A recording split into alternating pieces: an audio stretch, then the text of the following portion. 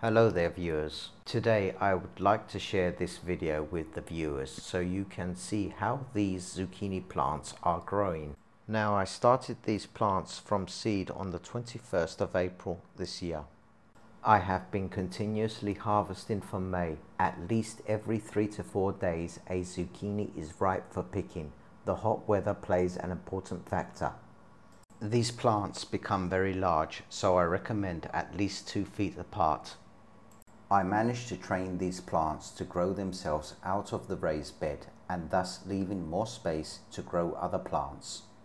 I hope this video was somewhat interesting. Thank you for watching.